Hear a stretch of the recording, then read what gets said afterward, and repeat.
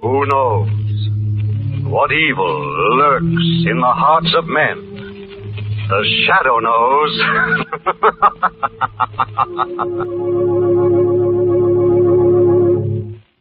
Once again, the Mutual Network brings you the thrilling adventures of the Shadow, the hard and relentless fight of one man against the forces of evil. These dramatizations are designed to demonstrate forcibly to old and young alike that crime does not pay. Now, the Shadow.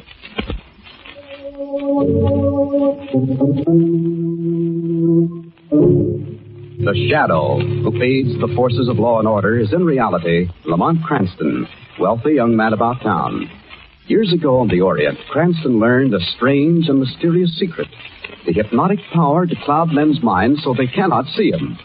Cranston's friend and companion, the lovely Margot Lane, is the only person who knows to whom the voice of the invisible shadow belongs.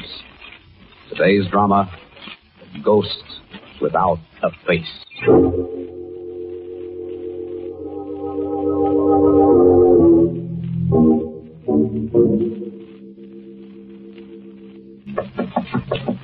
Third act, Mr. Johnson. Curtain going up. Third act, Mr. Johnson. Is anything wrong? Door's not locked. Maybe he's not in his dressing room. Oh, I'd better have a look. Mr. Johnson. Oh, there you are, sir. At your dressing table. You're still in your dressing robe. Third act curtain is up, sir. Raise it high, Billy.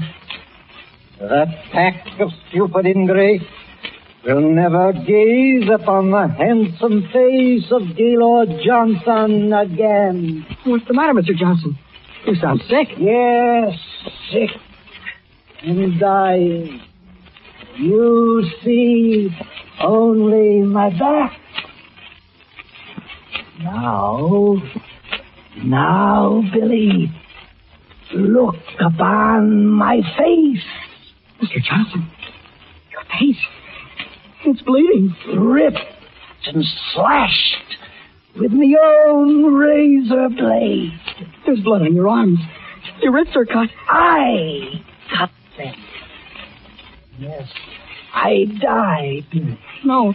But they killed me. They spurned me off. Let me go. But they can't escape the horror that will return to them after death. Let me go. Let me go. You'll see me again. I'll return from the dead to haunt this theater for eternity. Help somebody. Mr. Johnson killed himself. Mr. Johnson's dead. He's killed himself. Help!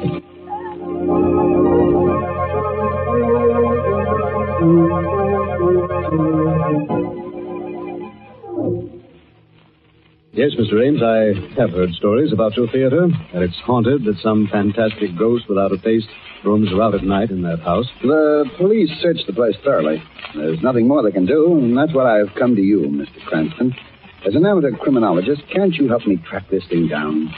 You say you've actually heard this ghost, that you've seen it? Others have too, Mr. Cranston. Actors I've hired and tried to rehearse there. I can't keep a cast together.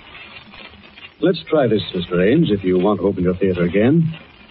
Rehearse in some other place until the night your new play opens.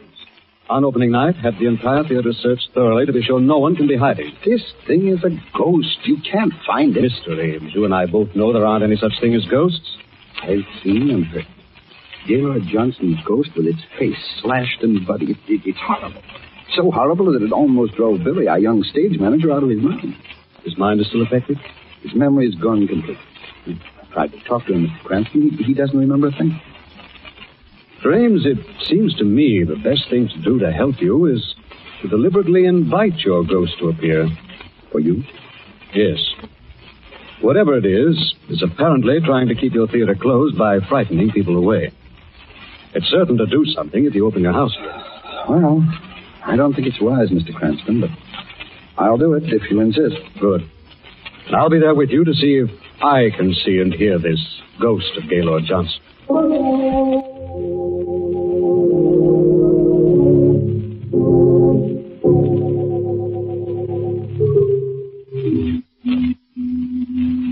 musty, dark old place. It's backstage, isn't it, Lamont? Mm-hmm. Well, first act's over, darling, and so far no ghost has appeared. Oh, I think we'd better wait here in the wings out of the way until Mr. Ames comes off stage. Yes. The play seems to be going very well. Ames has really splurged on this one, hasn't he? No. Lamont, what really happened here that night a year ago?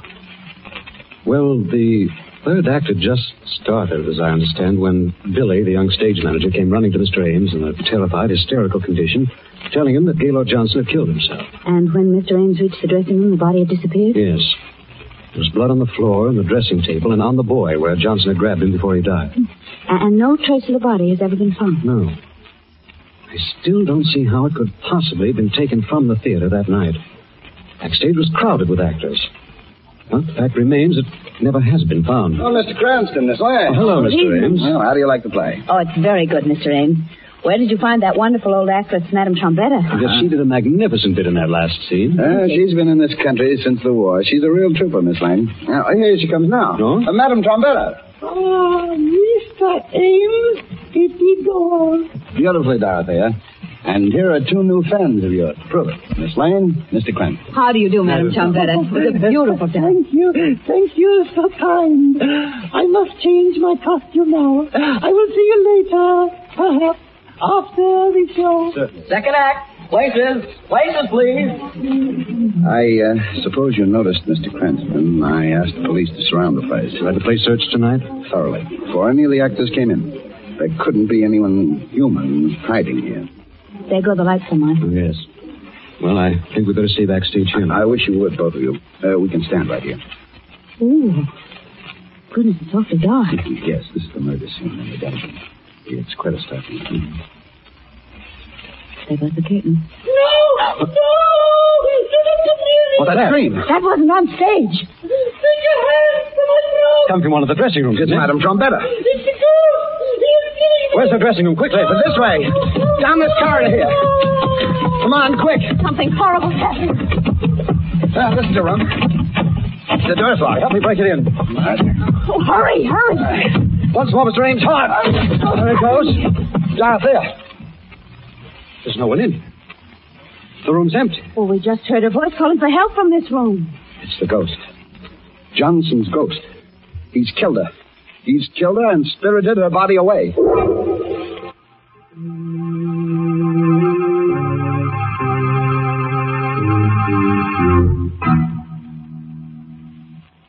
Lamont, what's happening in that theater? First a young boy, and now Madame Trombetta? I don't know yet, Margot. I'm going back there tonight and find out. Oh, darling, you've gone there before at night, and the ghost has never appeared to you. I think he might this time, Margot. If he's killed Madame Trombetta and hidden her body in there. Why do you? I was just ghost chasing before, Margot. This time, I think we may find a killer.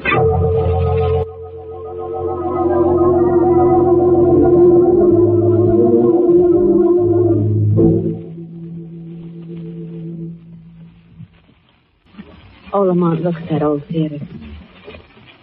So dark, so ugly. It's almost as if it was challenging. It's probably hidden plenty of secrets. It's been standing there for years. Darling, I'm suddenly very afraid. Let's wait. Come on, darling. Stick close to me. Now, we'll go down this alley here to the stage door. Well, all right, I guess I'd go through most anything to get even with whatever it was that harmed poor Billy. The old actress. Yes. Well, here's the door. So dark, I can't see a thing. What? Come on, the door's open. I haven't touched it yet. And who are you? Who's coming into this theater? Go away. Get away quickly. Well, I'm Lamont Cranston. Who are you? What are you doing here? Well, I'm Pops, the nightman and the janitor. Hey, I've seen you two before. Well, you best keep away from here. Mr. Ames has given us permission to come here any time, Pops. Well, tonight maybe you come once too often. Why do you say that? I heard the voice tonight. In there. Louder. Angrier. Angrier than before. You've heard the ghost, too? It tells me to follow. But I know that there is death and madness where it leads. Well, why do you stay here then, Pops? Well, there's not many a job open for an old fellow like me. I'm safe if I don't listen.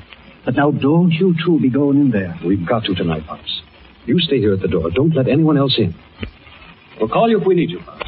All right, but remember I warned you. I can't see a thing here. Here, take my hand. Oh, have you got the flashlight? No, Lamont, I thought you had. Oh, great. Really in the dark now. Oh, I'm sorry. Darling, just what do you expect to find wandering around in here in the dark? I want to take a look at Johnson's dressing room first. That was where Johnson died and Madame Trombetta was killed. I wish I'd waited outside with Pops. This old theater is certainly the perfect background for a ghost story. Yes, I wouldn't be surprised if... Oh! What's the matter, darling? Lamont, there's a body hanging by its neck. I just bumped into it. Good stuff, there is something. What is it? You bumped into one of those big sandbags that's suspended from the raft. Oh, no. Come on, darling. We'll get this over with as fast as possible. Oh. I see the dressing room that Johnson used is just down here, I think. Yeah. That's it right there, isn't it? Yes. Come in, my friend. Wait. There's a voice coming from inside the dressing room. It's the ghost. It is. We're going to have a look at it. Come in, my friends, and gaze upon death. Lamont, there's someone sitting there at the dressing table. It does look like someone. My face, a ripped and bloody face. A voice. It's Vicky Lloyd Johnson's voice. Horror of my face will drive men mad. I'm going after that thing. Lamont, it's falling! What is it? Nothing but a stage dummy, Margot. What? Used in that dungeon scene. Someone threw it on this dressing table chair. But there was a voice in this room, Lamont. I heard it. Yes, I heard it too, Margot, but there's no one in here but us. Go! Before the horror strikes. Well, now the voice is coming from somewhere on the stage. Stay here, Margot. I've got to go after it. Lamont, don't leave me. Lamont, take me with you. Doom! Blundering fool! Lamont, where are you? Over here, Margot. Come here, take my hand. No, you know madness. Margot. You shall look upon terror and death. Look out, Margot. Margot. Look! Well, darling, it's so dark I can't see you. Just reach out your hand and I'll... Oh, there you are. What's going... Lamont. This isn't you, is it? No. Lovely lady, you are holding the hand of a ghost.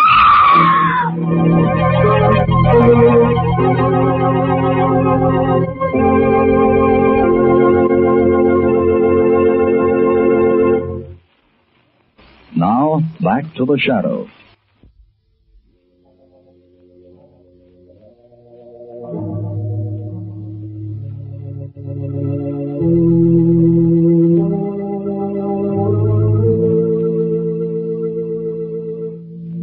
During their search for the horrible ghost in a haunted theater, Lamont Cranston and Margot Lane have become separated on the huge, dark stage. Thinking the figure in the dark beside her was Lamont, Margot has taken its hand. When she discovers it is the ghost of the dead actor they'd come to find. Let me go. Let me go. Let go of my hand. Margot, Let go. darling, it's Lamont. Oh, Lamont, no. No, I felt the cold, dead hand. It was the ghost. I know it was the Whatever it ghost. was that held you, I must have frightened it away. Oh, darling. I'm sorry. Why, I'm home, aren't I? I must have fainted. You did, darling, and I brought you home with Pop's help. Well, what happened to you? Your clothes were all torn. Something dropped me through a trapdoor on that stage. It's lucky I found my way out of that cell and up through the orchestra pit. There are ghosts there, aren't there? There is something horrible in that theater. Yes, Margot. Something horrible, but not ghosts. I'm sure of that now. No ghost would have to resort to such earthly tactics as dropping me through a trap door to get me out of the way. Who then, Lamont? Who could it be? I don't know, Margot. I suddenly thought of someone who might help me out. Who? The only living person who saw Gaylord Johnson before he disappeared. Billy, the young stage manager who went to his dressing room to call him that But night. his memory's gone. I might be able to get through to him to help him, Margot. He's going to hear the voice of the shadow when I visit him tonight.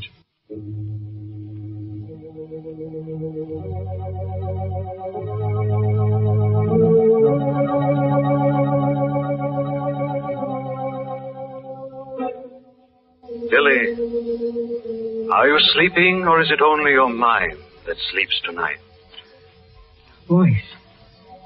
Is it a voice? Can you hear me, Billy? I am your friend. Friend? Yes, Billy. Try to remember. It's curtain time for the third act. Curtain time? Time for the third act, Billy. Call the actors on stage. Call the actors? Call them, Billy. Places, everyone. Places, everyone. Now call the star, Billy. Call Mr. Johnson. No. Hurry, Billy. Call Gaylord Johnson. The curtain's up. Up? The curtain's up? Hurry, there's not much time now. He's in his dressing room. Yes. Mr. Johnson. In his dressing room. The door's closed, Billy. Mr. Johnson. Third act. Places, please. That's it, Billy. Curtain's going up. Try the door, Billy. Maybe something's wrong. The door wasn't locked. Then open it quickly. No. Open the door, Billy, quickly. The curtain's up. Yes, open the door. There's Mr. Johnson in his dressing table, in his robe. He's turning now. Yes, turning to me. All right, Billy, what did you see? I saw him. He got up and came toward me. I saw his awful bleeding face. And then he... Then he dropped dead at your feet? He fell. I thought he was dead. But you don't know for certain? No, I was scared and ran out for help. I don't know whether he was dead or not. You do remember, Billy. The shadow has awakened your mind. The shadow? The shadow? Who are you? I'm your friend, Billy. Yes, my friend. A voice in the moonlight. Shadow, you've helped me. You helped the shadow too, Billy. Go back to sleep now. In the morning, you will remember. The shadow will discover the secret of the ghost without a face.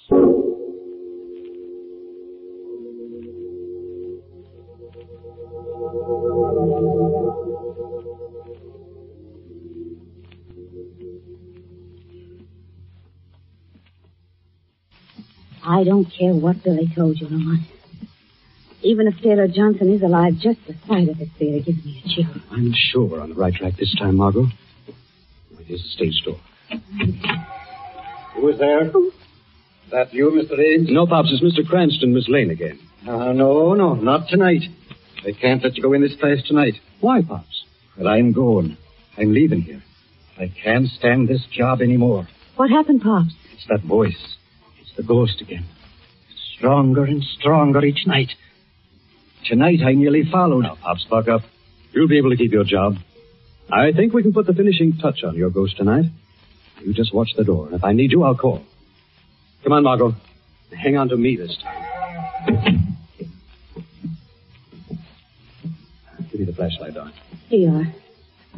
Are we going back to that dressing room again? No. I'd like to look around here for a moment, on stage. Oh, what a dark, ghastly place this is. And it's so big. Look, shine the light up there, Lamont. And just look how high that ceiling is. Mm-hmm. And way up there, there's a little wooden balcony running all the way around. You see it? It's a catwalk, Margot. The stagehands hang the sets from there, I guess. Oh. Well, come on, darling.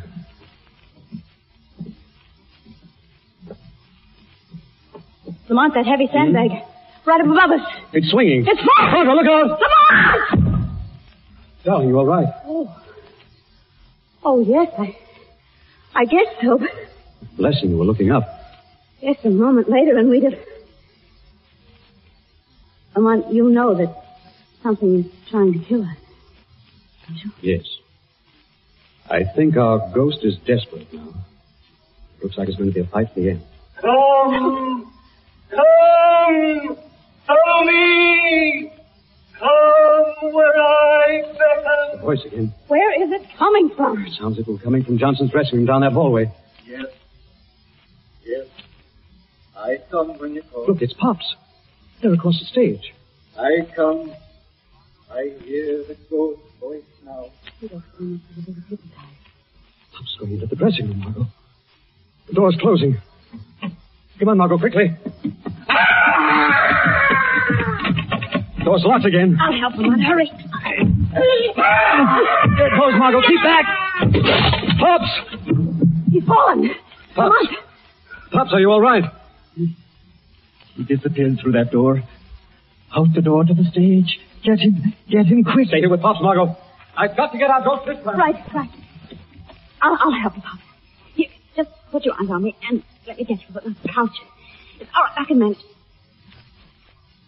Why, Pop? You can stand alone. Wait, don't come. What? I'll take your hands on my throat. Lamont, we've been tricked. Margot! Pops, what are you... Oh. Pops! Stop, come back here.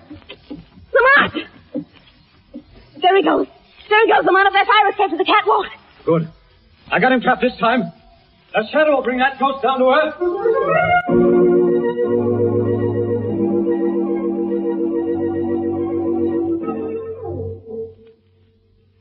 They'll never get me. They'll never find me up here. The shadow finds all evil. There's someone coming up the fire escape. Put down that revolver.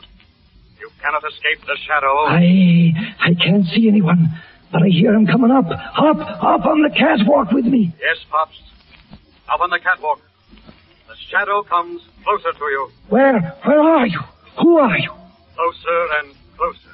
The shadow comes to you. It's a ghost. Another ghost. You won't get me. I'll find you and kill you. You'll never find the shadow. I will. If you're up here, I'll find you. Now take that gun. Something's grabbed hold of me. Oh, it's a ghost. Drop it. Let me go. Drop that gun. Now you're getting down off this catwalk. I don't know what you are, but if I find you, I'll throw you over that rail. Come back here, you fool. Come back, that rail's breaking. If I find you, I'll kill you. Get away from that rail. It's breaking. Look out.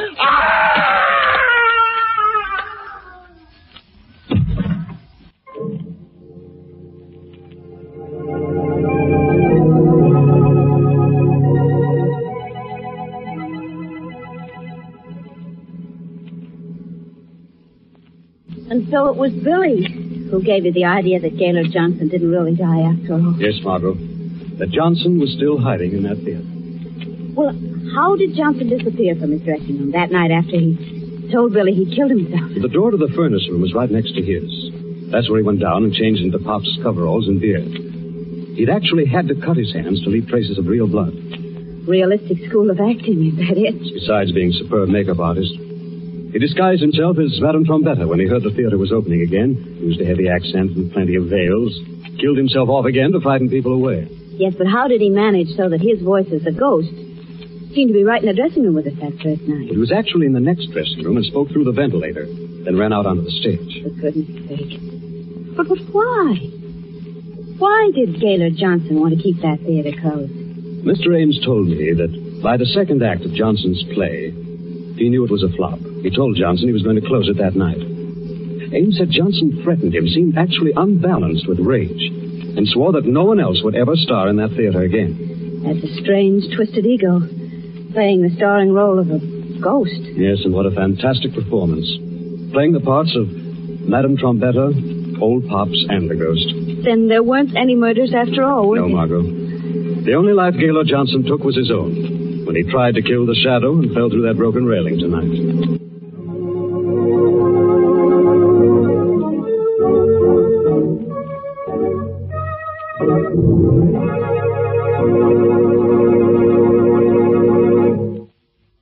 The shadow returns in just a moment.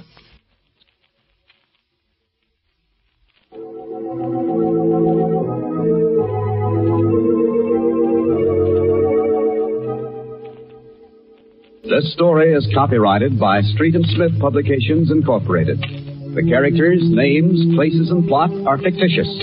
Any similarity to persons living or dead is purely coincidental. Again next week, the shadow will demonstrate that the weed of crime bears bitter fruit. Crime does not pay. The shadow knows.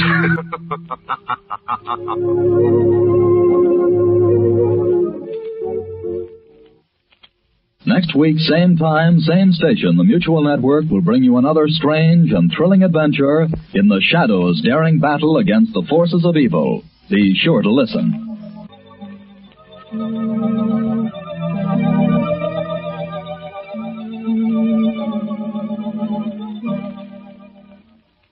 This is the Mutual Don Lee Broadcasting System.